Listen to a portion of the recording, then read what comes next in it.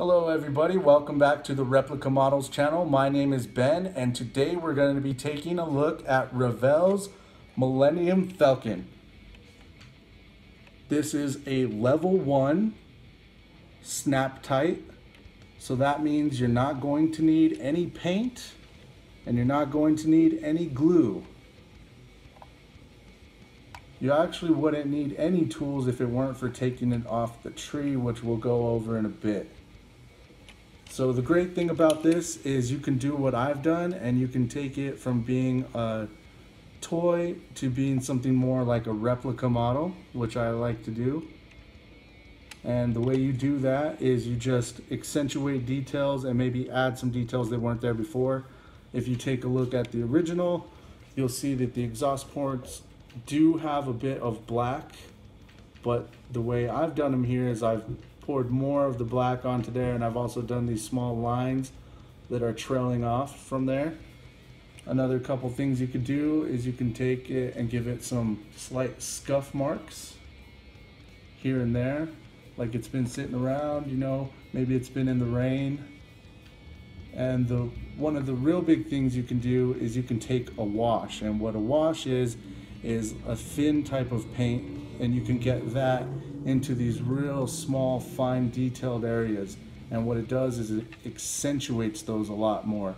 So if you take a look at one that has not been painted, you'll see that these lines are a lot more blended into the overall piece.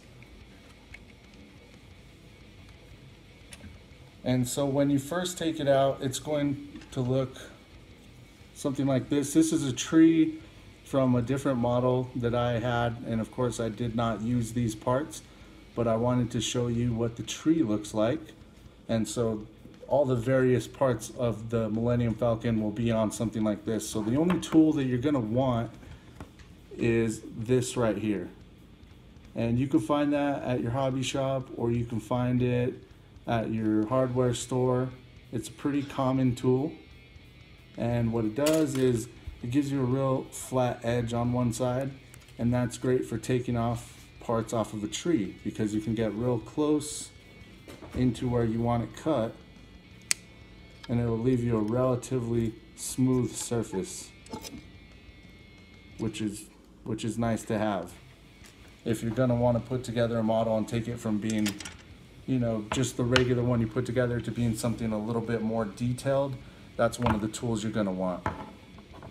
And I would suggest, if you're going to have it for your kids and it's more of a plaything, I would suggest putting it together and leaving it the way it is. If you're going to want to paint it and make it more of a replica model, I would suggest that you don't handle it too much thereafter for various reasons. Mostly the paints, they're a little bit different, and I'll show you.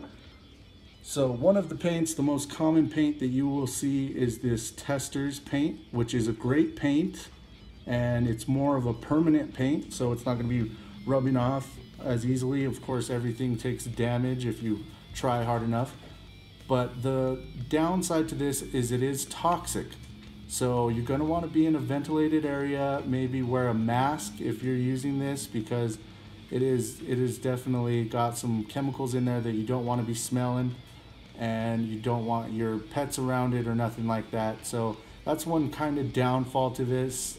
But if you have a mask and you're by yourself, have a well ventilated room because you don't want to be in a closed room with this, it's good to have. But if you don't have that sort of area, this one is going to be maybe your second choice. But this is the first choice for many model makers. This is the model paint.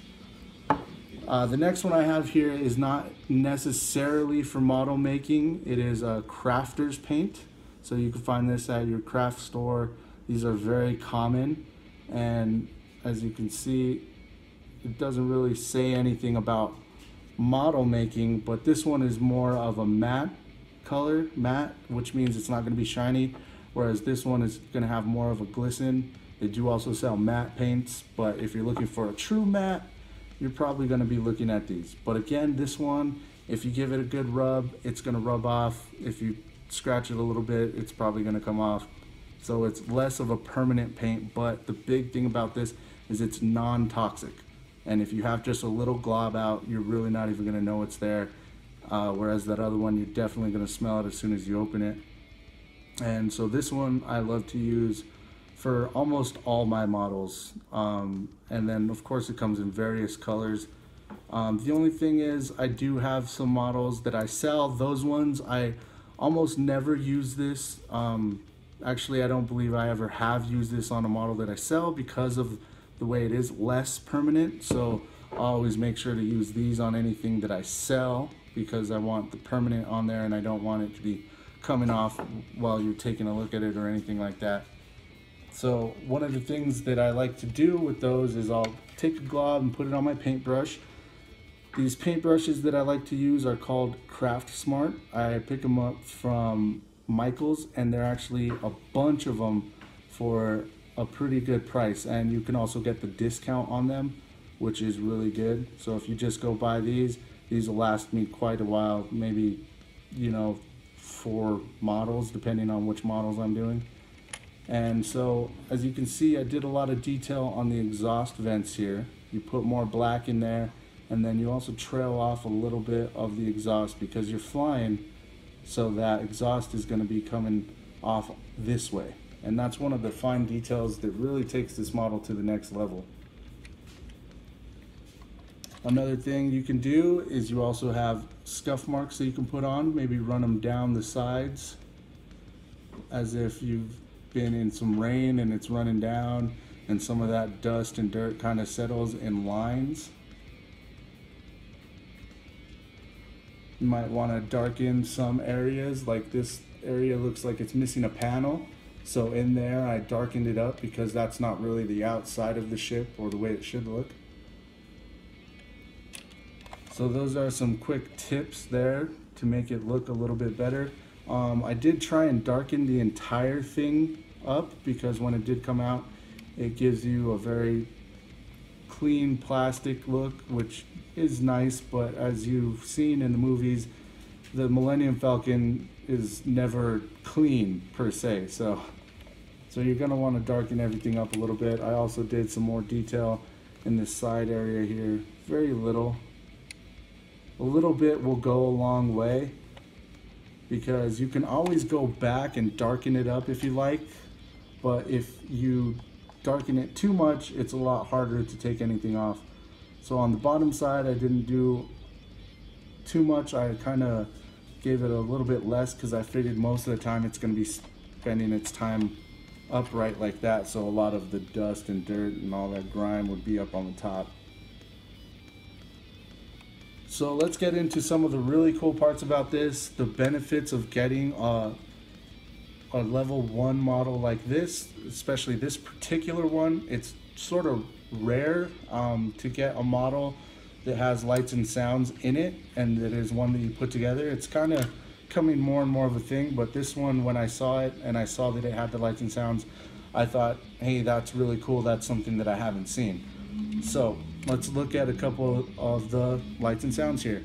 Another really cool part about it is they actually hid the action button right here on the vent. So the vent is the button. I love that they did that. That just makes the model so much better than having an actual button here somewhere that does not go on the Falcon at all. I forgot to mention, but this is the Falcon from The Force Awakens, so finding it might be a little bit harder in the store, but online they go for about $25.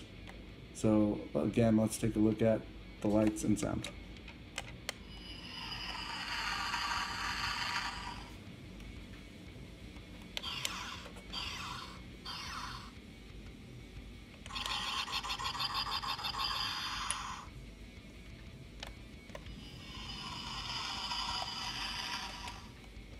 So it has a cycle of 3 different sounds there, which are all pretty cool.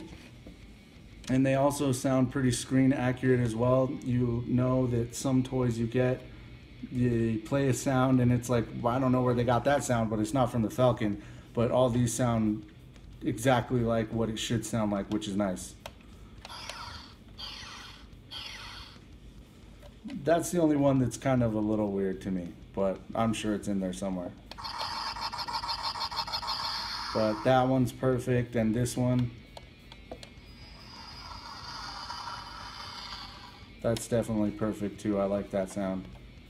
And then on the bottom here, you also have retractable legs, so that you can land the falcon just like we do have here, or you can put them up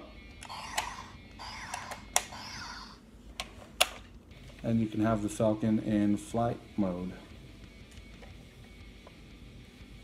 So again, if this is going to be a toy for your kids, I would suggest put it together and not paint it. It is perfect the way it is. But if you want to have something a little bit more inexpensive, but also something that you can display, I would suggest painting it up a little bit, putting a little bit of wash, and you can even add some more detail on your own, some things that maybe you don't see on the Millennium Falcon. Like a lot of the times you don't see a lot of damage to the front end here where you would be making re-entries and taking off, but some of the models that people do, they'll put some slight damage on there, a little bit of black burning, because that's what a space shuttle might look like on re-entry. But this one I kind of tried to go a little bit more screen accurate, which was actually very subtle. So that's what I like to do with mine. But again, if you go real light, you can always add more on in the end. So in retrospective, am I glad that I picked it up? Oh, definitely, definitely, because I can't seem to find any more like this in the store right now. The cool thing about it is I picked it up in a craft store and they offered me a discount on it, so I think I ended up getting this for somewhere around $18, which to me is definitely worth it.